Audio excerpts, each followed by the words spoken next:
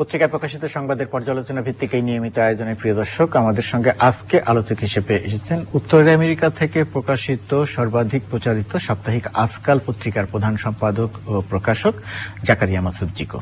জাকারিয়া মাসুদ জিকো, আপনাকে স্বাগত। ধন্যবাদ আপনাকে। অনেকগুলো বিষয় আমরা উত্তর আমেরিকার প্রসঙ্গ নিয়ে একটু আলোচনা করতে চাই আপনার সঙ্গে, যেহেতু আপনি সেখানে দীর্ঘ বছর ধরে থাকছেন, ব্যবসা করছেন, পত্রিকা প্রকাশ করছেন। সেই আলোচনায় আসার আগে আপনি প্রায় মাঝে মধ্যেই ঢাকায় আসেন, এবং ঢাকায় এসে এই যে এই অনুষ্ঠানটি আমরা যে সঠিক সময়ে করতে পারলাম না, সেটারও একটা বড় কারণ যানজট। বিষয়টিকে কিভাবে দেখেন? খুব নতুন আলোচনা নয়, তারপরেও একটু অভিজ্ঞতাটা জানতে চাই আপনার কাছ থেকে। ধন্যবাদ আপনাকে।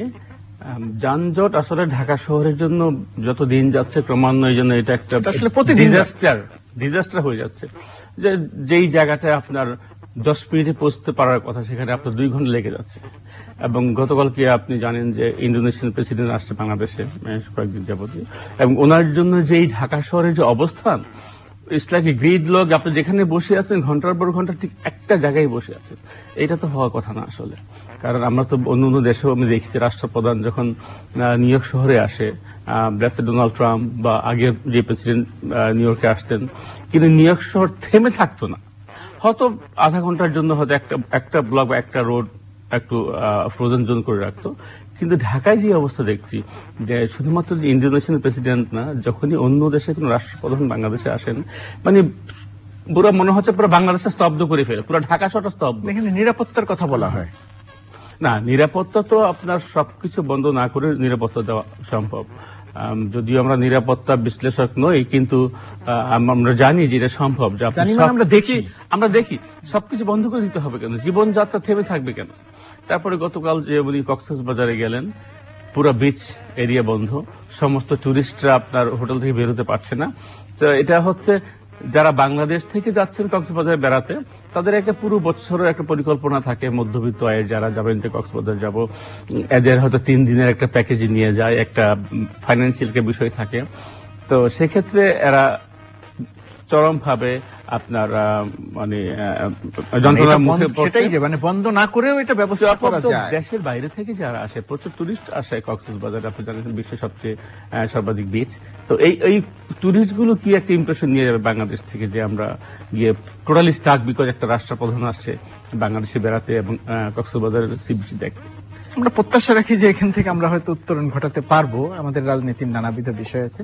আমি একটু উত্তর আমেরিকা প্রসঙ্গে আলোচনা করতে চাই। যেহেতু উত্তর আমেরিকাতে বাংলাদেশের প্রচুর সংখ্যক বাংলাদেশি আছেন, বাঙালি আছেন, সেখানে বিশেষ করে ডোনাল্ড ট্রাম্প প্রেসিডেন্ট হওয়ার পরে কতখানি সমস্যা সেটি একটি ব্যাপার, তার চেয়ে অনেক বেশি আতঙ্কের ব্যাপারটিও আছে। সর্বশেষ অবস্থাতে ইমিগ্রেশনের জায়গাটি কি দাঁড়াচ্ছে? বাংলাদেশিদের ভাগ্যে কি ঘটছে?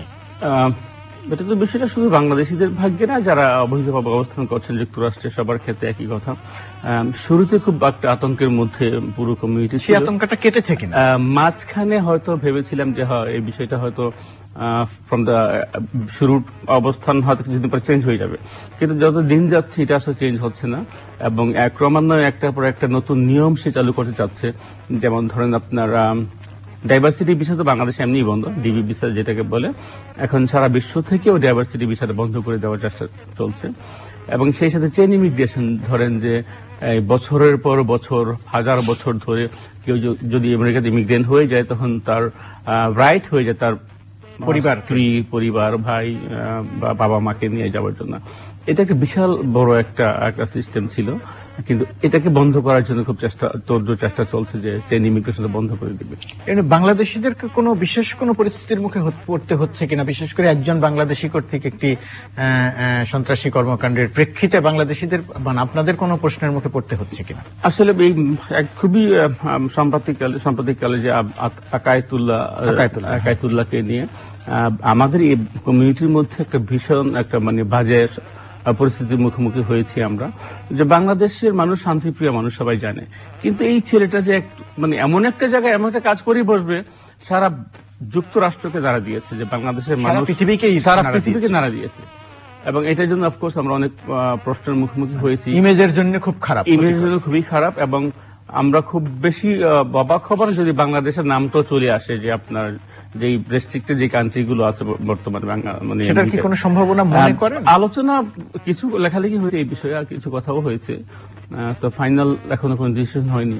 তো আশা করবো যাতে এরকম কোনো লিস্টের মধ্যে বাংলাদেশের নামটা না আসে, কারণ বাংলাদেশ আসলে শান্তিপ্রিয় একটা দেশ এবং আমরা সন্ত্রাসী কর্মকাণ্ডকে কখনো সমর্থন করিও না এবং আমরা চাইও না। বাংলাদেশ উত্তর আমেরিকায় যে বাংলাদেশিরা আছে তারা তো মোটামুটি ভাবে একটা সুনামের সঙ্গে বহু বছর ধরে বসবাস করছেন। সবাই মানে বাংলাদেশিরা শান্তিপ্রিয় মানুষ, এটা সবাই জানে। প্রচুর সংখ্যক বাংলাদেশি এখন তো বিভিন্ন সেক্টরে কর্মরত, আপনি এভরি সিঙ্গেল সেক্টরে আপনি যান বাংলাদেশিরা কাজ করে। তো বাংলাদেশিদের একটা বিশাল সুনাম, সেটাই বলছি উত্তর আমেরিকাতে, যে বাংলাদেশিরা ভালো মানুষ, ওরা ভালো পরিশ্রমী, কাজে ফাঁকি দেয় না, ওরা ঠিক মতো কাজ করে, ঠিক মতো মানে রিকোয়েস্ট যদি কখনো কোনো একটা কাজের ক্ষেত্রে বসরা করে যে তুমি আজকে 3 ঘন্টা একটু দেরি করে যাবা, আমি কখনো শুনি না বাংলাদেশিরা বলে যে না আমি পারবো না।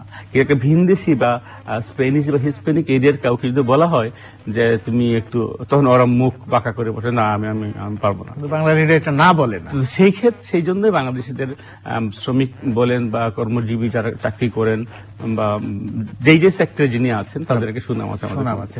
বাংলাদেশিরা কেমন আছেন তার একটা প্রমাণ তো সম্ভবত সাপ্তাহিক আজকালও বলছে, এই কারণে যে বাংলাদেশি ব্যবসায়ীরা যদি ভালো থাকেন তাহলেই তো আপনাদের পত্রিকাটা ভালো চলবে, ভালো না থাকলে তো পত্রিকা চলবে না, অর্থাৎ চালানো কঠিন হয়ে যাবে। আমি সেই জায়গার কথা জানতে চাই। না তা তো বটেই যে আমরা এত সমস্যার মাঝখানেও আমাদের কমিউনিটি, আমি মনে করি অন্যান্য কমিউনিটির সাথে বাংলাদেশের কমিউনিটি খুব ভালো করছে, কারণ যেহেতু ওরা হার্ড ওয়ার্কার, পরিশ্রমী এবং অনেস্ট আমি বলবো।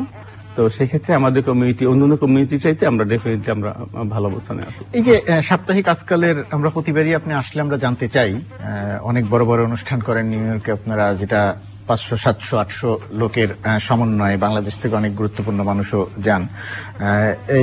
এই কাজগুলো কি করে সম্ভব হয়? প্রফেশনাল সাংবাদিক থেকে শুরু করে সবকিছু আপনারা কিভাবে এত বছর ধরে পরিচালনা করছেন? না আমরা তো প্রায় 10 বছর হয়ে গেল সাপ্তাহিক আজকাল প্রকাশ করে আসছি এবং যারাই আমাদের সাথে কাজ করি পত্রিকাতে সংশ্লিষ্ট, আপনি জানেন যে আমাদের পত্রিকা সম্পাদক জনাব মঞ্জুর আহমেদ, যিনি একসময় বাংলাদেশের খুব প্রখ্যাত সাংবাদিক, দৈনিক বাংলাতে প্রায় 30 বছর সাংবাদিকতা এবং দৈনিক পাকিস্তান থেকে আসলে ওনার সাংবাদিকতা শুরু। সেই সাথে আরো আছেন প্রফেশনাল আরো অনেক সাংবাদিক চাকরি করেন আমাদের অফিসে, হাসানুজ্জামান সাকি, শাহাবুদ্দিন, বাংলাদেশের খুব পরিচিত, এরকম আরো অনেকেই আমাদের আজকাল সাংবাদিকতা করেন। তো আমরা আসলে পুরো বছর ধরে একটা পরিকল্পনা করি, বর্ষপূর্তির খুব বড় করে করব। যদি বাংলাদেশি দেশের স্টাইলে অত বড় করে করা হয় না, বাট তারপরও আপনার যুক্তরাষ্ট্রের মানে বা নিউ ইয়র্কের অনুযায়ী আমরা বেশ বড় করে করার চেষ্টা করি। এবছর আমরা বেশ বড় প্রোগ্রাম করলাম। আপনি জানেন যে আফজাল হোসেন আমাদের বিখ্যাত অভিনেতা এবং চিত্রশিল্পী, ওনাকে নিয়ে গিয়েছিলাম এবং সেই সাথে আপনিও আমাদের আমন্ত্রণে এসেছিলেন। তো আমরা চেষ্টা করি কমিউনিটির লোকজনদেরকে নিয়ে বছরে একটা সুন্দর বিনোদন দেবার জন্য, একটা সুন্দর গেট টুগেদার করবার জন্য। কারণ আমাদের যেই সাপোর্টার যা বিজ্ঞাপনদাতা যারা প্রতি সারা বছর বিজ্ঞাপন দিয়ে আসে, তাদের সাথে একটা মিলন মেলার মতো করার চেষ্টা করি। সেটা তো আপনারা করতে পেরেছেন। সেই অনুষ্ঠানটি তো অনেক বড় একটি চমৎকার একটি অনুষ্ঠান হয়েছিল।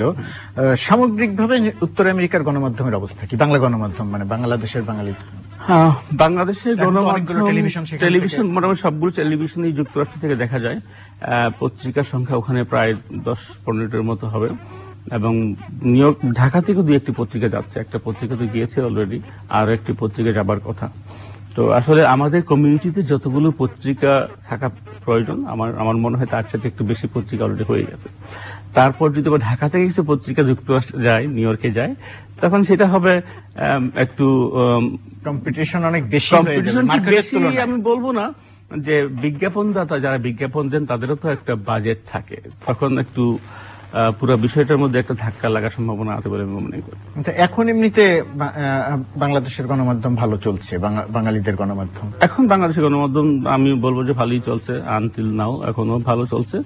পরবর্তী পর্যায়ে যদি বাংলাদেশের সবগুলি পত্রিকা একের পর এক যেতে থাকে তখন বিভিন্ন রকমের চ্যালেঞ্জ, ইম্প্যাক্ট তৈরি হয়তো হবে।